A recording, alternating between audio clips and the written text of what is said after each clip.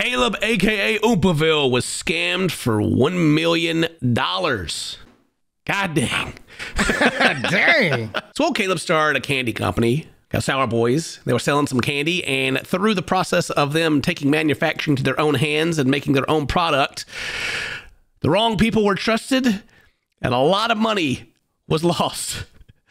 Wow. We did a video with Caleb not that long ago. He asked me like freaking, I looked it up. It was like a year and a half ago. Like I make a joke about this, like, hey, let's collab sometime. And I was like, yeah, sure. And we never did. But then while I was just kind of chit chatting, he was telling me this video was coming, and kind of, I've been talking to him a lot lately because he's did something that I've been wanting to do for years. And that is to actually like start a business and manufacture like your own product. And wow.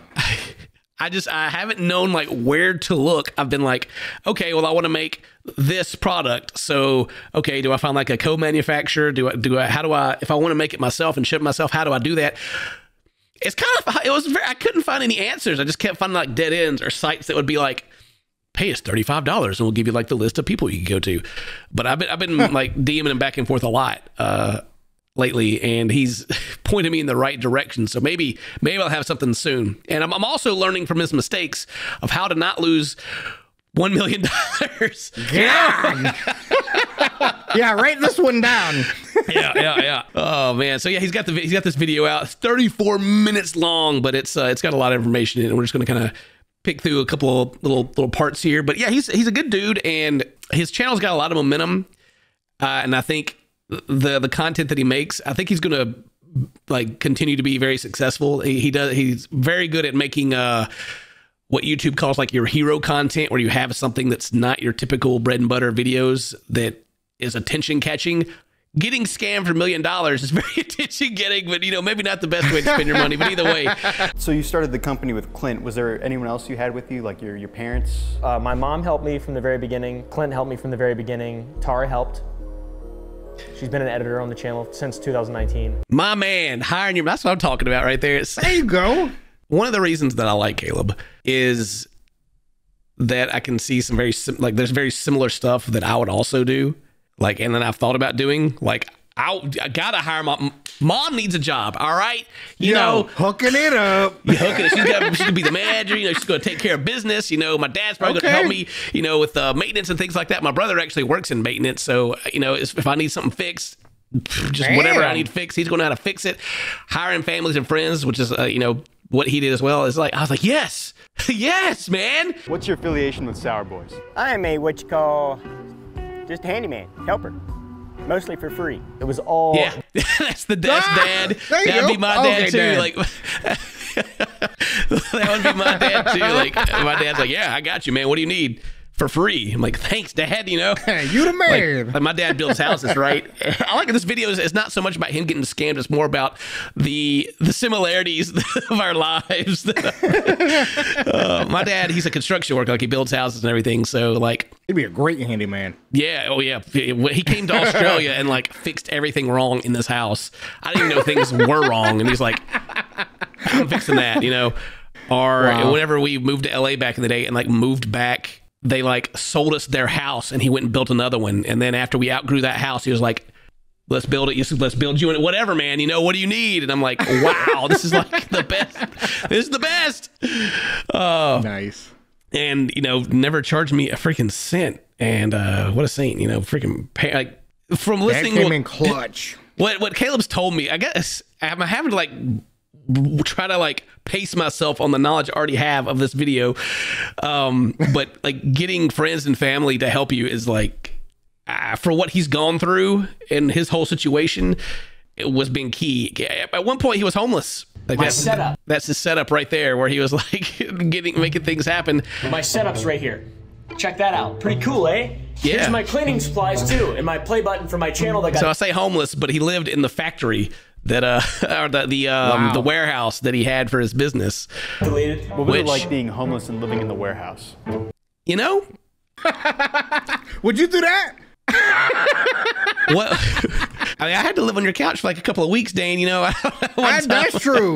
That's like being homeless. I Oh man, so the story goes through here. I guess it's a long video. He says a lot of things. He goes through like, yes, they interview like his friends. You know, he moved to Texas, and a lot of people actually just moved with him, which is pretty amazing. Like that's some like, That's pretty cool. I don't know if he's paying them or what he's doing, but you know, like if everyone just got up and moved to Texas, you know, taxes are better. And then I think they're from Virginia originally.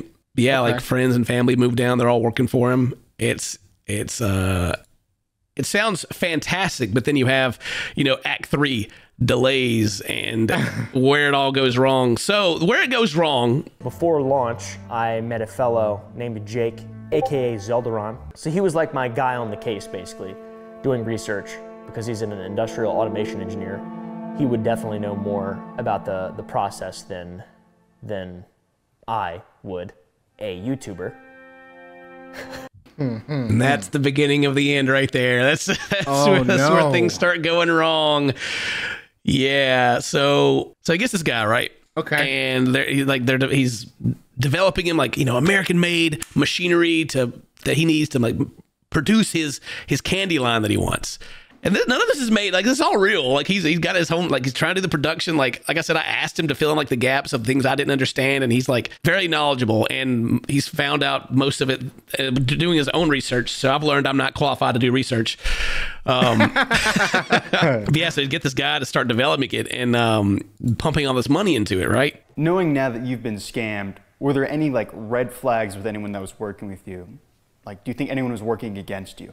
During all this delay stuff? Yes. Not really, no. So you go through here and they talk about how like there's like delays after delays, there's parts, like this has been like years in the making, like COVID happened. So like they need like this one part to do this and they need this other thing. And so all these delays happen and, you know, more money goes into it. They go over budget. But they're finally is a machine, right? They finally have what they want. That right here, sobering moment of what next? And how do you continue it? You hook up the machine? So they got this big thing. They haul it. You know, they drive like 1,000 miles with their trailer. They haul it back to their place, and it's still not. It's in pieces. Like it's still not all put together, and there's still some things that aren't quite done. And this is where your engineer would come in, right? This is wow. Dane, that's some quick thinking right there. You know, your engineer, the guy who designed this, would have to show you how to use it or get it put together. Do like your whoever your maintenance guy is going to have to know what he needs to fix if things go wrong. There's that whole consultation part, and they paid this guy and. Yeah, there's also been some delays. Like the guy who they're working with, hey, I went to the hospital, he got sick, just all kinds of things. It's almost like whenever you get someone, you commission an artist, and they're suddenly become the sickest person on the planet, and they can't. They and you just keep getting delays after delays. Very similar to the mail. Yeah, and every artist I've ever commissioned ever suddenly has all these problems and they can't get it done, which I'm always like, whatever, man, just whenever you get it done, 3 months later, that's finally cool. Thanks. I don't even need it anymore, but yeah, I appreciate it. Yeah. A lot of stuff like that started happening. Every single piece needed the pipes, the hose, the fittings, connectors, everything basically to get us from 0 to 60 to launch. Okay. And it was 130 grand. The blueprint. I sent him the money. Yep. In November. Send the money. $130,000 blueprint, baby. Let's go. The dude that's doing this is legit, knows what he's talking about. He's made it so legit. And Caleb's down. He's yeah, because he's already spent so much money. Like I said, I'm giving you guys I've gone into just giving you an overview. I'm just explaining to you, Dane, what this video's about. All right, yeah. So this guy's it's legit, knows his stuff and is making it seem very obvious. Caleb's obviously already very invested into it and just wants it to launch and it's let's do it. You need more money? That's whatever. His baby. Let's He's go. already in. Might as well I'll pump some more in. Let's just go. Yep. What was your first impression of Will? Will's a character. I mean, you're gonna see him. He's got colored hair. What was your first impression of? All right, so we get to this point to where they're come on, man, let's make it happen. Let's get it done. And then instead of Jake coming, they get Will, who is a friend of Jake or something. Okay.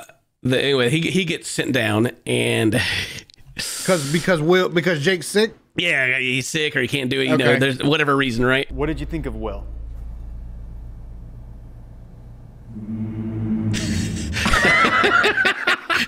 And then everyone is not happy when Will gets there. Nobody is happy. It seemed like Will was there to slow us down. Either that or Will was completely incompetent. The first couple days Forrest was working with Will when they were actually getting stuff done, he was like calling me like, dude, this is bad. I don't know what this guy, like, I hope Jake is better at this kind of stuff because we're not gonna be able to launch. Yeah, so it's like the help is there and it's just like, bruh. That's a lot of wires, man. That's a lot of wires. I don't know, bro. Then you get to act for the breaking point, you know? Oh my God. This video's wild already, dude. Oh, guys. I mean, it's about, I think, what did he tell me, 2 years or something like that? Like, that all this has been going on? Yeah, it's been, God. Jeez. When I was talking to him about, like, hey, like, you've been through the hoops, you have the groundwork. Advise me, please. It was almost like he was trying to talk me out of it at the same time. So he's like, yeah, man, I mean, it's great, but you know, how much risk are you willing to take? You know, how much, you know, are you sure? Because it's about ruined to me. Somehow, Will didn't really know anything about the machines, which we all thought was weird because they built them. It was just a lot of asking questions and then getting an answer that's irrelevant, if that makes sense. Just like, are you So maybe Will like was the one that helped build this machine. Air quotes helped build this machine, right? Yeah. He had the screwdriver. He was putting the screws in. That's about it. Yeah. So skipping to the video, like the little minor details like that. I guess so. Assuming from that, right?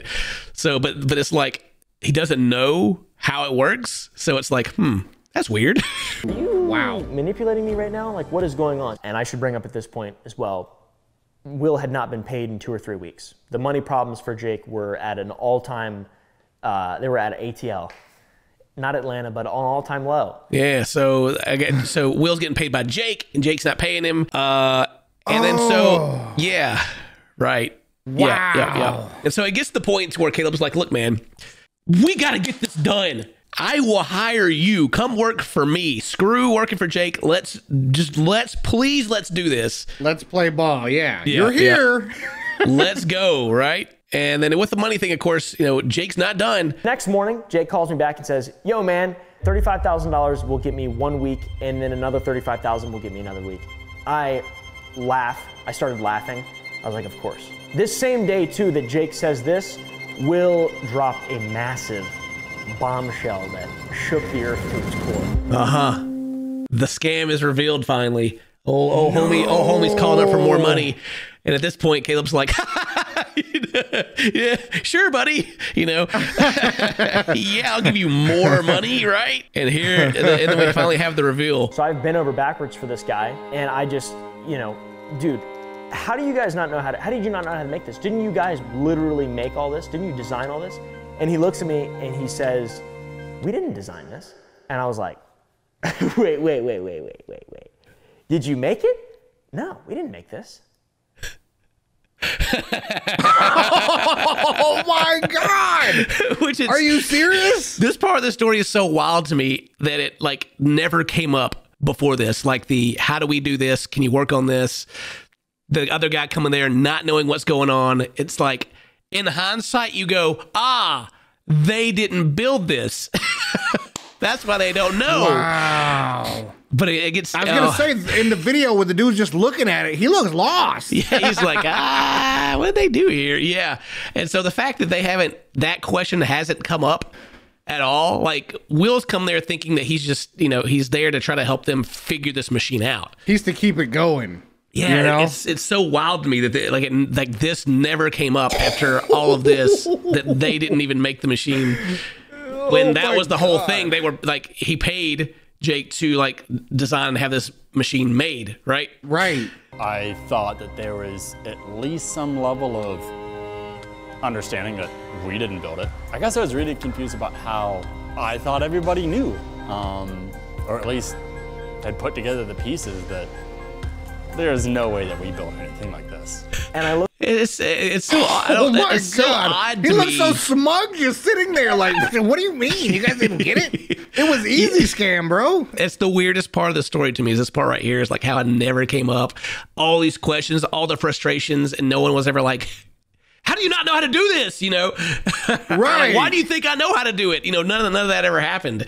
It's crazy to me. 2 years of stress and risk culminated into one moment of us finding out that I just got f***ed over hard by a guy that was my friend that tried to get $70,000 from me a couple hours before. I mean, friend's a strong word. He's like, you know, a Discord guy that you saw. I mean, I'm sure they became close after talking so much. And, you know, there was. That other guy's got like brass, bro. That's like straight freaking onyx. Just the audacity, bro. How Will That's didn't die at that insane. moment is crazy. Yeah, yeah, that's true. He shows me a receipt from Jake buying the machine. Literally everything that we had in my warehouse was bought, pre-made from China. From China! China, dude. Our friends in China, they're incredible. They're easy to talk to. But in the moment, I was mad as f because my Made in America machine, it's all big lie. China, dude. The best part of all this, guys. The best I'm part. $1 million in, right? Over 700,000 to just Jake, not including the 70,000 that he wanted that I never gave him, fortunately. Guess how much the receipt for the machine was? Yeah, dang guess. $143,000. Oh no! Oh, God. Oh, $700,000, $150,000. Ooh, God. Hey. What? Hey, you wonder how Jake has money problems, you know?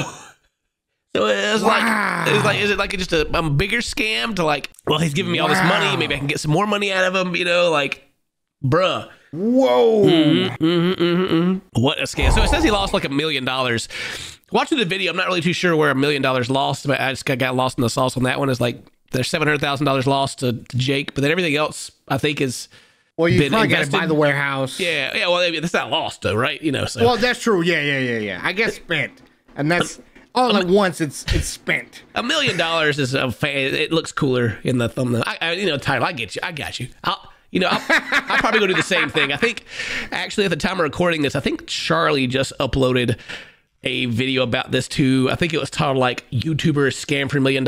I'm probably going to use this screenshot right here and title it the exact same thing. So whatever. Bit of a scam, I'd say.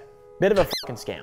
a I bit. haven't talked to him since. I've tried calling him, but I haven't talked to him since. I bet. I've tried calling him. Who would have thought? I've tried to hunt him down and find Believe him. I tried to call him. Like, them Virginia, old dog, the bounty hunter's looking for Jake right now. Let me tell you. them Virginia boys, you know, I consider them to be fairly Southern as well. You know, you imagine someone scam me for that much money, Dane. I hope you would hire me to go get him.